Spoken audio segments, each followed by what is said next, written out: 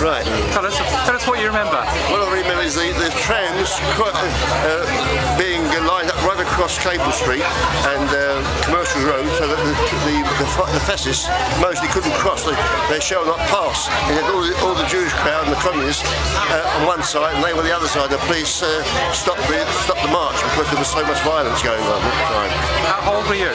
Pardon? How old were you? I was about 12 in 1936. Where did you live? I lived off Brick Lane. Off Brick Lane? Yeah, Hanbury Street. What's your name? My name's Monty Sadler. Roger? Monty Sadler. Monty, thank you very much. Pleasure.